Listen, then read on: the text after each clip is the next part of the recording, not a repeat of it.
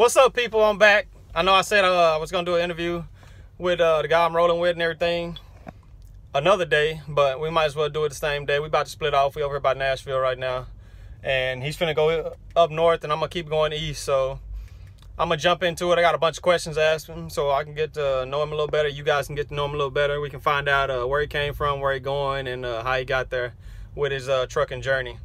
Show you who he is. How y'all doing? We work at the same company. He's the reason I'm here at this company, matter of fact. So we'll jump in and find out who he is. Oh well, I guess we'll face both of us. Nah, I gotta hold it, man. I gotta ask the questions. Yeah, go ahead. You know how this works? Yeah. All right. You got it. What's your name? My name's DJ. Where you from? From Houston, Texas. Another Houston, Texas representative. Oh, My yeah. last one was from Houston. Boy, these Houston boys, boy. Yeah, we I actually just can't used to get work rid of together. them. Me and his last student, Jose. Oh yeah. Used to work together in the oil field. Yeah. So how'd you find out about me? Through YouTube. I was on YouTube looking at flatbed videos, and I started watching yours more for some reason. And yeah. All right, what made you want to get into trucking? Big one. Before I even started watching your videos, I wanted to do hotshot trucking. But I didn't have any experience. So I was like, of course, anything you get into, you got to learn what you're doing before you just jump out there and try to do it, or you might fail. Oh yeah, so I was like, I need to get started somewhere, and I seen his videos and LaShawn's, and they kind of explain the way Prime Inc. works. It's a good beginner program. You don't make the most money starting out, but I mean, Prime is a very good company to go and get your CDL and train. So I mean, it worked out for me. I learned a lot from them, and I wouldn't be where I am today without going to Prime. All right, so you started at Prime, now you left Prime. Where'd you go? I went home actually, and I started a automation business, which is low voltage electronics and home security and whatnot. So started doing that. Wasn't making enough money. Went and worked for a local what do you want to call them? Food delivery company. Still driving a day cab. We all started doing that. I done the same thing. Yeah, it was a local job doing reefer. I had to unload everything with a dolly. They suck, don't they? It sucks, early morning shift. Early morning shift. You stay out there all day. It don't matter the type of weather. It wasn't for me. Yeah, I feel you. It wasn't for me either. All right, next question. What made you want to get into hotshot? Honestly, it's kind of crazy. I grew up in the country. I kind of like big trucks and stuff, and I see these guys hauling around these trailers and different equipment, and I just really like the type of freight that flatbed guys haul. So, I was like, why don't I get a smaller truck or something like that instead of getting to 18-wheeler? And just kind of for a year or so, it just kept getting pushed back, and that's how I ended up going to Prime to get the training. And I was like, eventually I'll hotshot, which I'm doing now. And yeah, I mean, that's really, the only reason. I like the big trucks. I like this type of lifestyle, the places we go. It's always. He said he just like the big trucks, but he driving that little tiny truck. I'm gonna let him make it this time. What type of tiny setup did you buy and why? My big truck that I bought a 2012 Ford F350 with a, I'm pulling a 40-foot gooseneck behind it. The reason I bought a Ford, I like the body style of it, one. Two, I didn't really have too many options. I'm 22 years old, so I don't really have my credit established. So my mother-in-law actually helped me get the truck, and the trailer's actually in my business name, which I had the personal guarantee. But I can tell you right now, it's not a lot of 22-year-olds out here that's already like established at that level that you're at. Right. So I kind of had to, make do with what I had. No excuses. So I asked her to co-sign on the truck, and she did so, and I got the trailer, and it all just started happening. And yeah, that's kind of why I really got a Ford. That's what I seen at the dealership. It was a nice price, low mileage. The trailer, the same thing. It was a it's not an expensive trailer, but it's in the mid-range. Don't have the air ride, none of that, but I don't need none of that. All right. Is it hard being an owner operator? I would say every day I'm still learning. The guy who I'm leased to, A&M Hotshot, he's a very good guy. I'm learning with him. He's actually learning himself. He's been in business about 2 years or so, I think he said, right? Yeah. So I kind of have support. You know, he helps me out, I help him out. We all look out for each other. Randy has a lot of knowledge, and we're a nice little family over here. Yeah, it's a family business. So you know, we all look out for each other and make it work. But I mean, I haven't ran into any crazy problems, normal owner-operator problems. You know, everything relies on you. But yeah, we're like a family. We all help each other out. The guy I'm leased to, he actually helped me with starting. I ran into a couple problems starting up. Gave a guy some money. Being young and dumb, didn't get a receipt and stuff, and kind of took my money. Had to get it back, and kind of threw me way off. So this guy helped me out, and you know, took me on to the company and got me making some money. So I wasn't all screwed up. But you know, I mean, you live and learn. It all worked out in the end. I'm glad I actually came to this company because it's helping me, you know, get a stable income from my... Jumping into my next question. What's your next since question? we was talking about family, I was gonna ask you, do you have a family, and how is it being away from them as a driver on the road? Yeah, like I said, I got a 2-year-old and a wife, so at first it wasn't too much of a problem, but I'm kind of starting to see it, you know, weigh on my family a little bit. But you know, we're gonna change that eventually, and oh yeah, it always weighs on the family a little bit more. I'll make it work. You know, you're getting accustomed to the aspect of doing everything out here on the road and everything, and they're at home just missing you. And right, they're seeing that you're being gone more than you're noticing you're being gone. Right, and you know, some guys say, oh, you know, you're bringing in money, but you know, money, it doesn't buy love at all. I mean, it's your family is everything. So this money is nothing. You know, you can get that anywhere, but it's starting to weigh on me a little bit. But at the end of the day, I got to do what I got to do until I can change that position and, you know, be home more, which I do plan to do. I'm gonna start a small fleet eventually, and you know, lease it on here where I'm at. So. All right. Do you you have a social media? I do. I mainly use Instagram. My Instagram name is Black Horse Logistics. It's LOGISTIX. I put it on. I'll tag it on here. Yeah, he'll tag it. I post almost every load on there and kind of tell you what it is. But why you choose that name for your business? It's actually kind of obvious. It's multiple reasons. One, I mean, you know. Two, I chose it because I copied another trucking company because I didn't want the name to sound like too small of a company due to like business credit reasons and applying for loans. I was reading, you know, you don't want to sound like too small of a company when you're asking for money from people. So okay, that's really smart. All right, let's jump to another one. How do you like the difference between an 18-wheeler and a Hotshot? Since you said you started with Prime, so you was driving one of their 10 speeds, and then you jump into Hotshot, and your truck's automatic, right? Yeah. What you trying to say? So, like, how you like the difference? Been driving an 18-wheeler and a regular truck over the road? One, I wasn't at Prime that long, but driving 10 speed, I would say I got probably 6 months experience driving 10 speed. I actually miss 18-wheeler. You know, you got the seat with the air on it, hitting all them bumps, you don't feel so uncomfortable. Cause in this dually, man, it's uncomfortable, real uncomfortable. But I mean, if I had to choose between getting a 18-wheeler setup and a Hotshot, I would do the Hotshot all over again.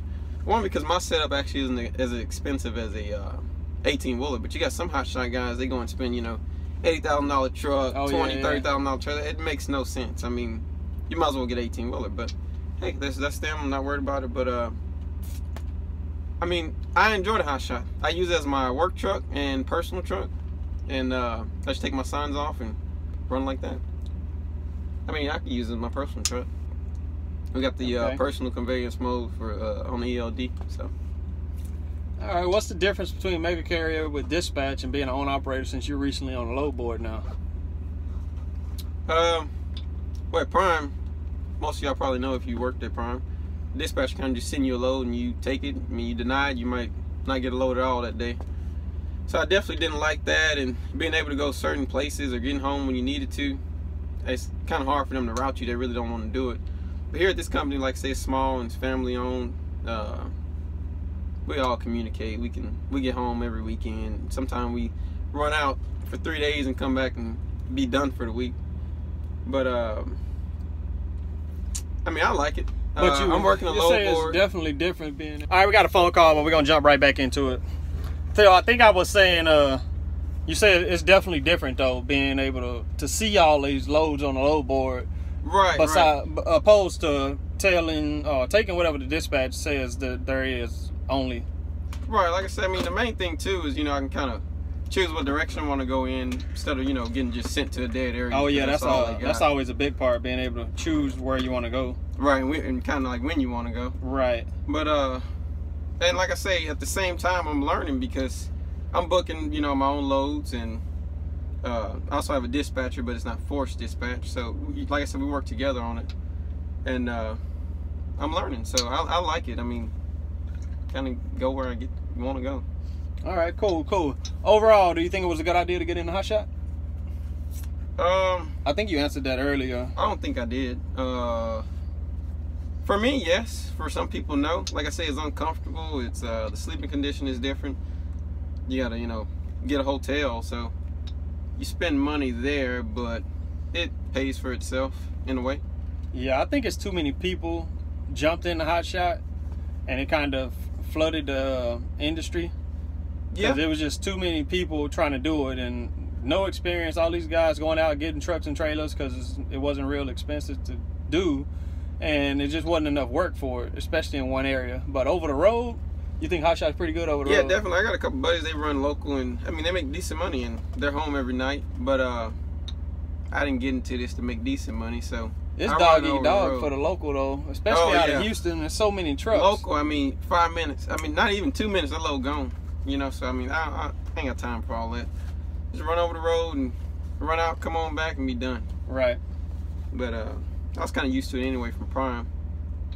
But I mean, like I say, for me it works, but for some people it may not. You may not want to run over the road, so it's gonna work different for you, and I don't know how it works doing local. So don't ask me nothing like that. all right. That's gonna conclude the interview with DJ.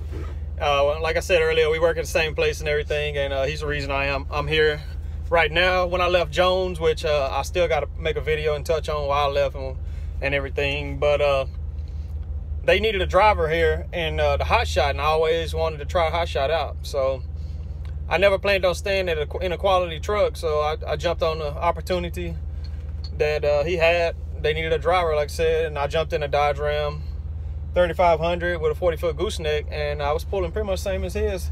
Everything, we was running a lot of places, the same places and everything, just loads going the same area, so we was always running together and everything. Yeah. But yeah, that's how I got started over here where I am, and I just recently got out of the Dodge and into 18-wheeler again. So it's kind of like the new year, starting off in a new vehicle, because I haven't really been running this new year yet. This is what, almost 2 weeks in, and I'm just now finally on my first load. Yeah, it was hard to get him to come on over here. Yeah, it was convince him for weeks, like, man, come on over here. Yeah, it's hard to make that leap because you don't know what you're getting into and everything. And I mean, I hadn't done Hotshot before, so I didn't know how good it was gonna work out. It was a small fleet. I mean, it's a fleet of what, 6? Well, 7 now. Yeah, but, and it's gonna be growing. I mean, oh yeah, definitely. We're definitely gonna be growing. Like DJ said, in the future, I mean, you start a small fleet or something. I mean, hopefully that's his goals. That's my goals too. We both want to have our own little fleet going. I mean, it ain't gonna be overnight or nothing, but one day, like, if you guys are still watching. Division, but I don't think he's taking on any more hot shots. I think he's kind of converting over to all 18-wheelers. Right. Which, I mean, they do the same. They really do. So, I mean, if you're looking to get into 18-wheeler. From what I've experienced, Hotshot ain't that bad. I mean, you can make pretty much the same money in both. It just depends on how you run and where you run. Yeah. And that's just all it is to it. I mean, and the expenses are lower in the Hotshot, like I say, depending on your setup. As long as you take care of your equipment and everything, it can be.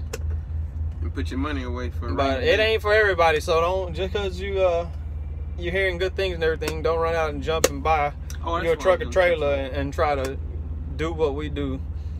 Everybody can't do it. I mean, you still need to learn. It's still trucking. You're doing the same things. Your logbooks, everything is the exact same as a big truck. Still need a CDL for the Hotshot. You still need to be careful.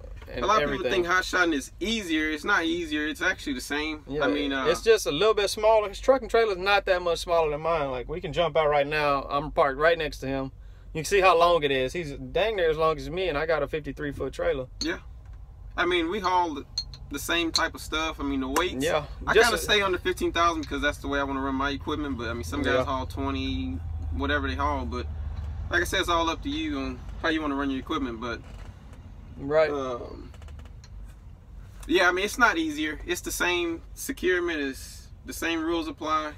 You just not. You see a lot of hot-shot guys out there. Truck. They don't really know. So. Oh yeah, I've been passing a bunch. That's one thing I've been noticing since I've been in a hot shot. Yeah, I've been paying attention to a lot of the other guys, and they do some crappy work, man. I'll be blunt with it. I've been seeing some crappy securement, tarp jobs, really bad tarp jobs. I don't know. It's so many inexperienced guys out here, I guess, and they just don't care about how they secure loads and what they do. And it's like you got to take more pride and respect into what you do and be careful and make sure it's done right and everything. Yeah. Because if somebody's watching, and DOT definitely watching, that's why you see a lot of the guys having trouble with DOT. But let me jump out here and show you his rig again. I know I showed it in my last video, but we'll walk around and look at it again real quick and go ahead and end this video and look for the next video for me to hopefully be explaining why I left Jones and everything. I mean, it wasn't on a bad note or nothing bad about Jones, so that'll be in my next video. But let's jump out here and look at his rig. Alright, parked next to each other before we split off for the night. He's only about 4 feet behind me, but this is a F350 Super Duty. I mean, this truck been holding up real good. I've been in my Dodge, and that Dodge broke down on me quite a few times. We actually teamed about three weeks, maybe 3.5 weeks in this truck right here, and I really thank him for that, because when my truck broke down, I wasn't generating any revenue, and he sacrificed his revenue to let me ride with him just so I can make a little bit of paycheck. And we had some good times while we was out on the road and everything, but his truck's been holding up real good and everything. So it's a nice little truck he got. Good thing he picked a good one. But this is set up. I'll walk around and I'll show you his inside.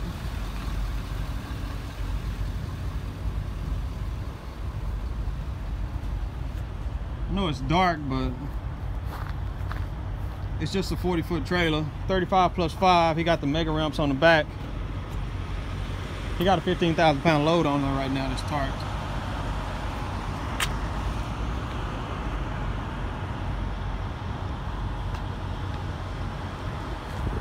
Let's see. Yeah, it's about 5 feet difference back here. So overall, he's about 9 feet shorter than me. So it's a pretty long truck and trailer. Are you showing the tape?